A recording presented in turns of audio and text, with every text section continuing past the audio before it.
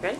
Yeah. Hey everybody, this is Crystal. I'm here backstage at the Old School concert with the legendary Mr. L. Debarge, who just killed it on stage. We really enjoyed your performance tonight, L. So, what can we expect from you in the future? In the near future, I have a lot of things I'm going to be doing. Very positive things. We're working with some children, trying to influence them to do anything and everything that's positive, that gives glory to God, that brings more positive energy to the community. I'm also going to be doing a new album.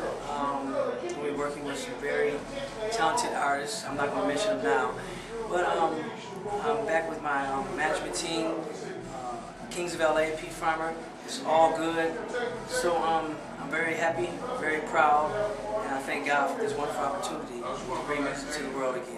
So we're definitely glad to have you back. It's nice to have music back in the music industry. So welcome thank back. You to all my fans. Thank you to you, young lady. Thank you so much for all that you do. Thank you. Keep it pumping.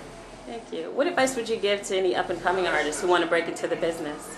I would say give all the glory to God. Know this, that God has a voice, and He needs you to bring His voice to the world, because music is the voice of God. If you want to do music, make sure that you stay positive, because people need to hear things that are good, things that will enrich them, things that will uplift their spirit, you know. And then the sky's the limit after that. God's going to look out for you because He sees that you're being positive. He sees that you want to do the right thing. He's going to open doors for you.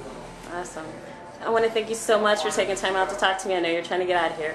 It's been a pleasure, and we definitely look forward to more from you.